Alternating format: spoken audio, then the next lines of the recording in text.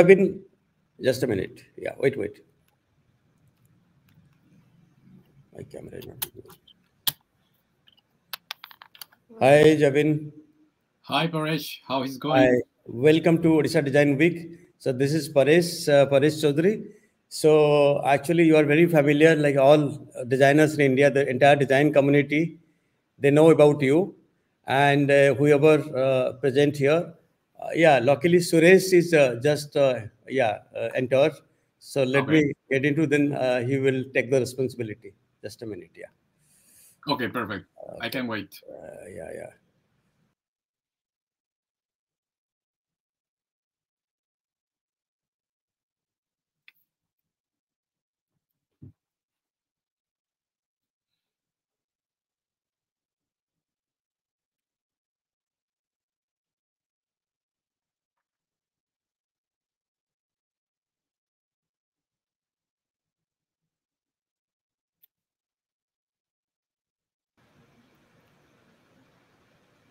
Okay, Jabin. So let's go ahead. So Jabin is a product designer, and he's based in Mexico, and he's traveling a lot. He worked in India.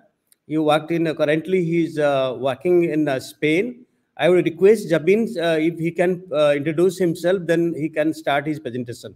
Jabin, over to you. Please go ahead. Yeah. Okay.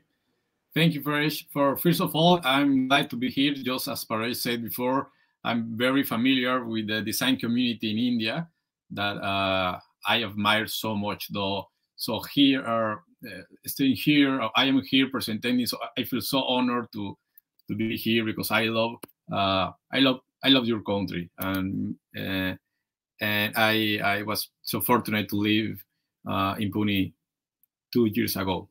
So let's get started. Let me share my screen in order to see my presentation, the presentation that I prepare especially for this day. Just give me 1 minute.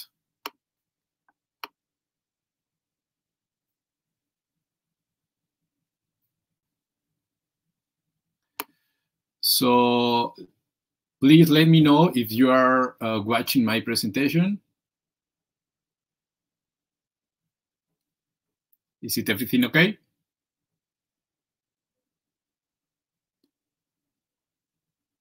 Just let me know if you are watching my slides because I can watch it.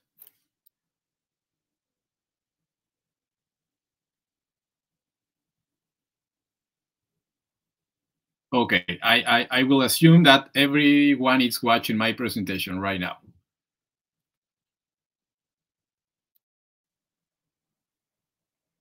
Okay, perfect.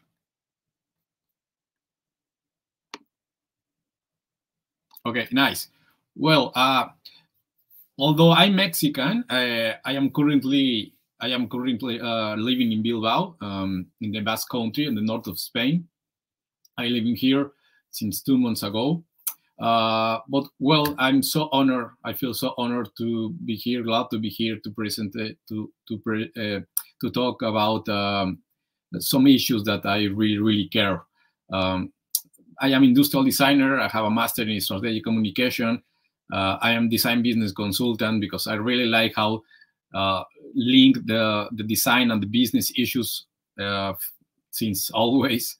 Uh, I've been design in medical equipment design for more than like maybe 12 or more than 13 years. I'm design for all enthusiastic, and right now I am circular product design consultant. So let's get started. Let's talk about green design. To talk about circular economy in product design, we must start to talking about something that everyone call green design. But what is green design? From a design award point of view, green design is a product or service that has been designed such that it has minimal negative impact on the global or local environment, community, society, or economy, right? But let's talk about eco-friendly green design buzzwords. Many of these words express how design is linked with sustainability or with the ecology. So let's get started with some about what does these terms means. For example, eco design. Eco design basically is a lot of good and well-intentioned ideas with that are really impact, right? But there is something important that you have to remember. There is no eco design without social design. Another term that we used a lot is eco-friendly, right? Eco-friendly literally means air-friendly, are not harmful to the environment. Eco-friendly products also prevent contribution to air, water, and as we know, land pollution. You can engage in eco-friendly habits or practices by being more conscious of how you use resources. I am reading these descriptions, right? Okay, what is sustainable design? Sustainable design basically it's the basic objects of sustainability are to reduce consumption or non-renewable resources, minimize waste, and create healthy, productive environments, right? If you want to know more about these concepts, below on the slide, you can visit the sites where I got this information. Okay, all these approaches have something in common, right? And that is that they are focused in this media narrative about we need to save our Mother Earth, which is true. Of course, we need to save our Mother Earth, but it is not enough. Again, we need to save our Mother Earth ASAP. So it's very common to see in the store these kind of products, right? But these products are sending the wrong message. We won't save our Mother Earth buying these products. So be careful, because these products are doing something called greenwashing. I don't know if you know about this term, but greenwashing, it's not right. These products are doing something, like I said before, called greenwashing, telling us that all the time that by buying this product made apparently with natural materials, we are going to save the planet. But again, it's not enough. So we do want to save the planet. But here I am going to read a text from a good friend, industrial designer, friend from Netherlands. He's a specialist in circular economy for designers. And I'm going to read this text from him. In my more than 20 years as a practicing industrial designer, I have learned that many potentially promising ideas for sustainable design end up unused or are not even considered in the first place. If they are not, and you have to remember this, if they are not accompanied and supported by a business rationale for adopting such an idea. So it's important to take into consideration that if we want to design products close to this sustainable design approach, we have to think about the business issues about the sustainability. Because it's not only about the materials, but the lack of a system that should to integrate an economic factor. This is very, very important. And to understand the system, we have to talk about how the circular economy works, and I'm going to explain you very quickly. So, first of all, we take materials from Earth, right? We transform them into products, we use them, and after that, we throw them away.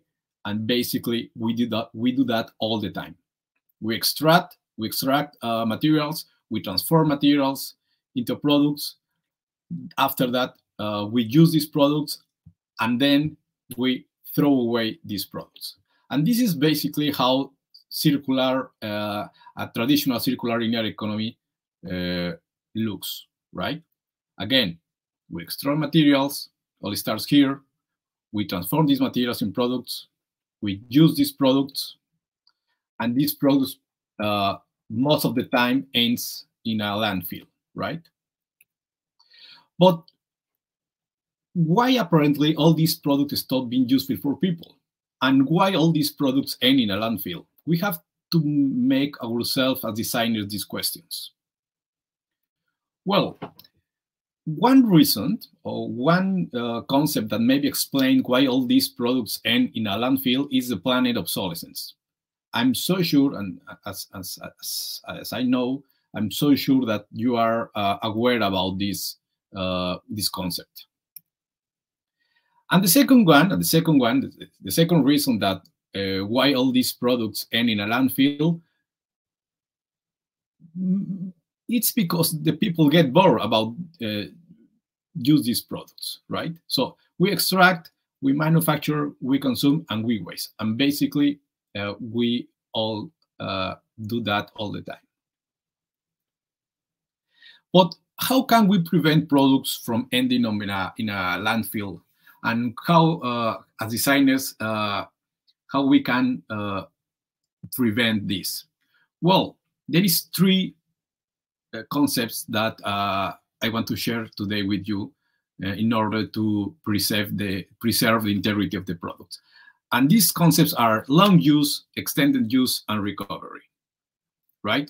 These three concepts are framed into this circular economy concept.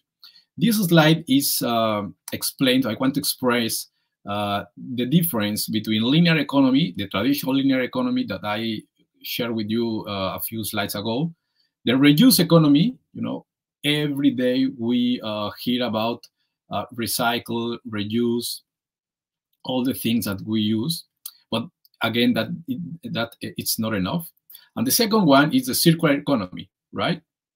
So we extract materials from the earth, like we transform them, then we use, and after that we can reintegrate these products in some way again to the cycle. Okay, so to finish this this part of the presentation, in the linear economy, raw natural resources are taken, transformed into products, and get disposed of. But on the opposite, a circular economy model aims to close the gap between the production and the natural ecosystem cycles on which humans ultimately depend on. It's important to remember this. So right now, this is the name of the presentation, right? This is why we call this presentation. This is why we are doing this presentation today, because I'm so concerned to share with product designers the relevance of our disciplines in order to rethink the process, rethink the products. But we need a methodology. We need a process to approach to these new concepts. So what design methodology can help industrial designers to design products that are tailored to match business model types of creating, delivering, and capturing value from long and extended product lifetime. And this is all about. So I want to share with you another concept, design for preserving integrity. This is a concept created by Marcel Holland, this industrial design friend from Holland. Marcel shared with us that there are three categories or three groups of approaches to preserve the integrity of the products. The first one is long use, the second one is extended use, and the third one is recovery, right? In the first one, we are working to resisting obsolescence. The second one, postponing obsolescence, and in the third one, reversing obsolescence. And I have some examples to explain in a better way these concepts. If you want to design for long use, you have to design for emotional durability, just like a pen, like a Mont Blanc pen. You don't want to throw away this expensive pen, right? So you have to design for build an attachment or design an attachment to this product. Another example is, for example, design for physical durability, right? The bicycles are designed to you know, to use these products for a long, long time. The second one, extended use. Well, we have three examples: design for maintenance, design for products that needs the less maintenance possible in order to preserve the good appearance of the product. Design for repair. I don't know if you're aware about the Fair phone, but this phone is designed to repair, the opposite to the iPhone, for example. Design for upgrading. All of our cars are designing for upgrading, for repair.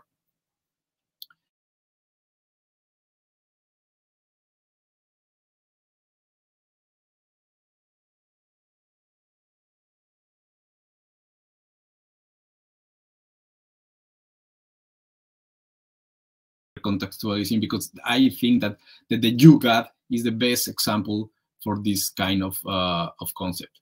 And in a few slides ahead, I explain why. Okay, so how the products we design and manufacture end in a place like this? We have, as designers, we have to ask ourselves these questions: how the products we design and manufacture end in a place like this? Well, I have to tell you something. If a product ends in the landfill, it's because wasn't designed properly in the first place. Are you thinking about that? Food for thought. Another strong statement. Objects don't just die, right? They survive.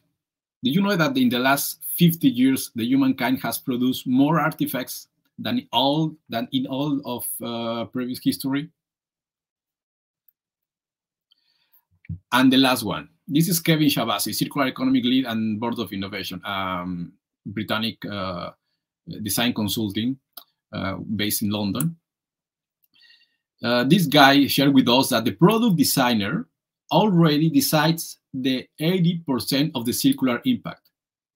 So as many you know right now, we have a lot of responsibility as product designers when we are talking about circular economy and when we are talking about avoid to these products end in a landfill, right? All these products of the picture were designed by an industrial designer or an engineer, but they didn't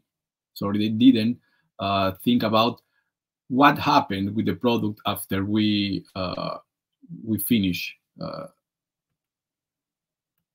use. Okay, well, let me share with you a story. I used to live in Pune a few years ago. I was associate professor in the Maharashtra Institute of Technology, in the School of Design. I'm here among of these incredible and amazing people. So I'm going to show you a couple of amazing examples of product design students from MIT. So let me share with you the process behind design a circular product. First of all, we start by asking people about the product they use on a daily basis, right? So we have to start how they perceive the products, how they perceive, how they use the products, and all the features that the products are integrated itself. After that, we take pictures. And after that, we tear down the products. We separate the components of the product, and we took pictures. They actually are really good pictures. So you can be aware about all the components that a product like a mouse, it's a simple product, all the components that are integrated in this small product and in this small object. This activity is so useful to understand how to transform a product, a traditional product, into a circular product, right? It's so important to start analyzing, all the components, and after that, rethink the product, trying to eliminate all the components that maybe are not necessary. We made the same example with an iron. We took this picture, and this team actually they got an award, an Indian award, the Lexus Design Award. They were finalists, but they designed something with less components and something very interesting, inspired by an old iron. Looks familiar?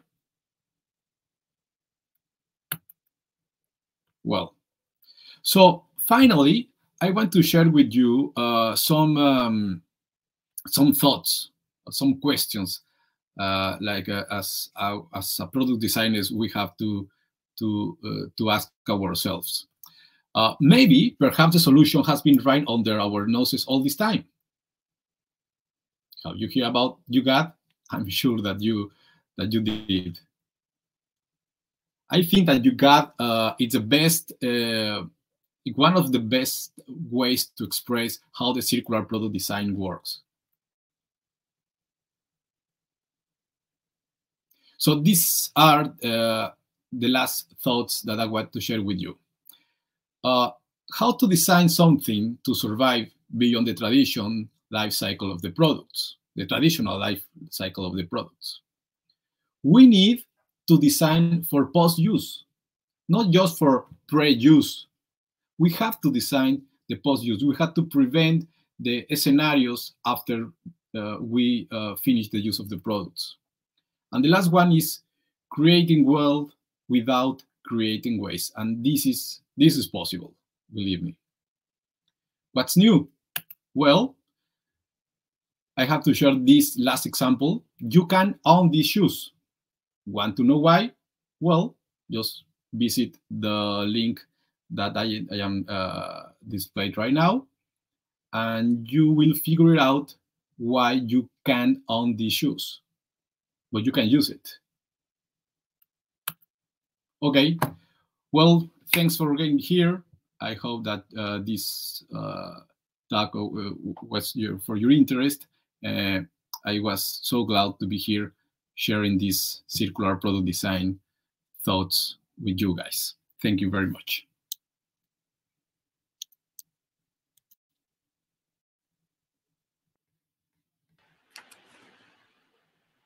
Hi, Jabin. Thank you very much for that presentation. Hi, Suresh. Hi. Can I request you to stop sharing your screen so we can take a few questions? Yeah, of course. All right. In a world where the share prices of companies are based on new products and selling more of the same thing, Apple, for instance, which is hailed as a pioneer of good design, but their share price does depend on a new phone, a new product, a new iPad, a new iMac every single year. Is there a conflict between the way designers think or designers work and the way industry is structured? Yeah, of course there is a conflict. Actually, a few days ago, I was reading about that because I was reading an article where they compare the Fairphone, a phone that you can design for repair, and the iPhone, a phone that you can't repair. The conclusion of this article is because the business models of these companies are different, right? The business model of the Fairphone is that you can repair your Fairphone by buying small pieces, right? That you can replace. But the business model of the Apple is that you have to go to the store, to Apple Store, and to pay for this repair. So it's not about just the product. You have to think about the system of the product and the business model of the product. But what can a designer do if Apple hires you to design the cloth for $19? What can a designer do but say, okay, I'll design a phone for you or a cloth Wow, for wow, $19? this is a big question. This is a big question. Actually, I have a Mexican design friend that is working with Apple, and this guy shared with us that inside the Apple they working.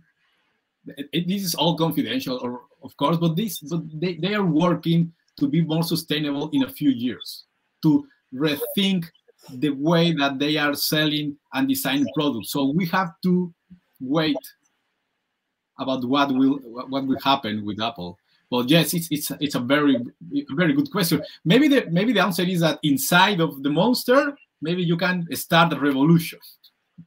And it's not just Apple. I'm just using Apple as an example. You can take Nike, you can take Tesla, you can take any large technology company or any large company for that matter. Okay, my second question is this. When technology changes, and technology changes very, very fast, design has to change.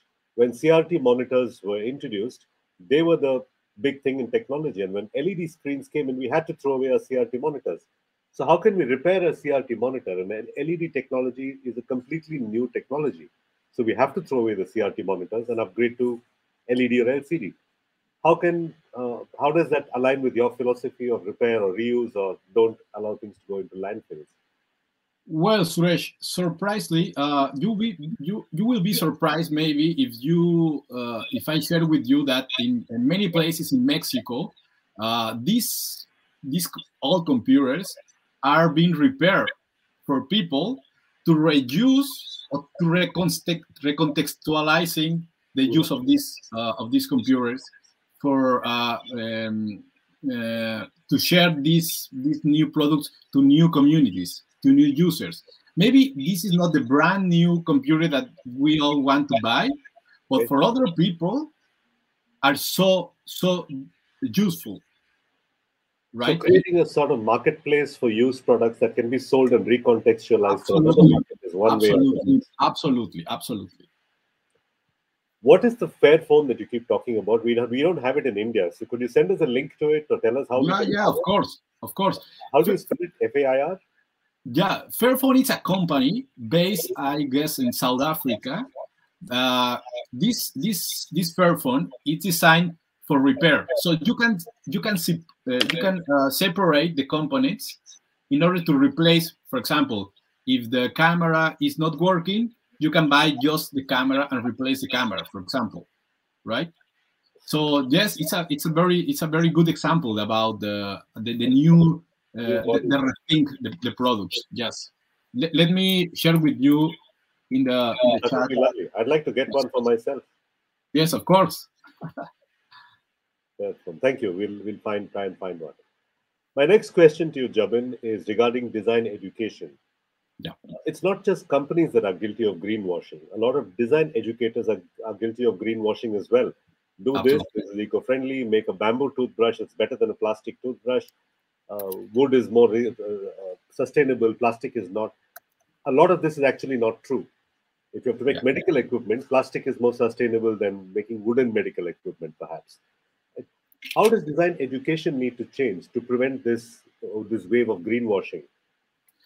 Well, actually, I was so fortunate because when I used to work at MIT, I was able to change all the philosophy about green design, and I have to tell you that I truly believe that we made a change in these product design students because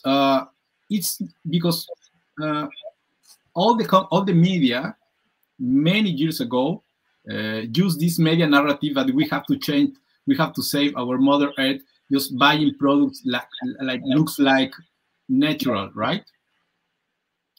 But right now, this mentality is changing, right? So I truly believe that we can change this mindset from the product design schools.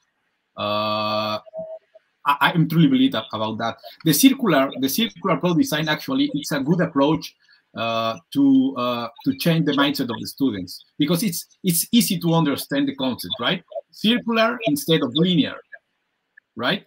And in the opposite, many people think that the sustainability is something that you add to the product in the last phase, right? But right now this is changing. You have to integrate the sustainability from the beginning, right? And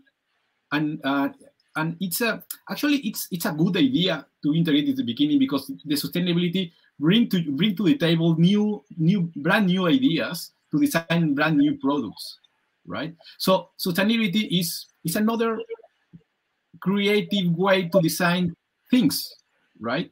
So you have to see sustainability like a barrier, like a limit. Okay, it's the opposite of that.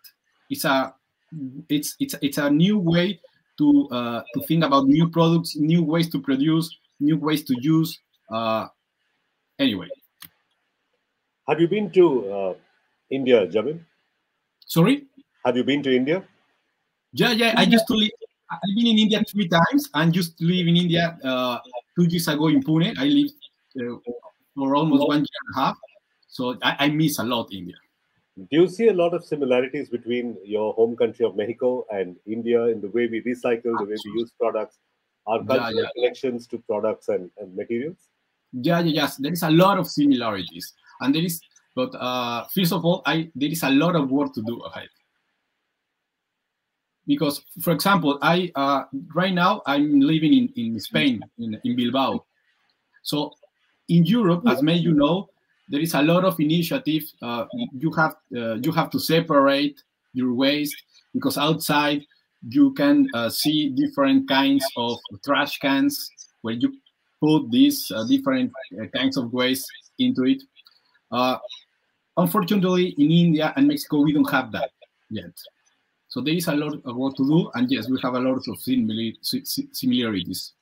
All right, so we hope to see you back in India next year for the next edition. Yeah. Absolutely. Drinking chai, and I miss a lot the food. It's amazing. It's an amazing country. Thank you, Jabin Mora. Thank you for joining us at the Odisha Design Week. Thank you, Suresh. Thank you. You're welcome. It's a pleasure. It's my pleasure too. All right, that brings us to the final session of today. Anthony Lopez will be joining us at 6:30. He's the founder and principal of Lopez Design. I'll see you at 6:30. Stay tuned.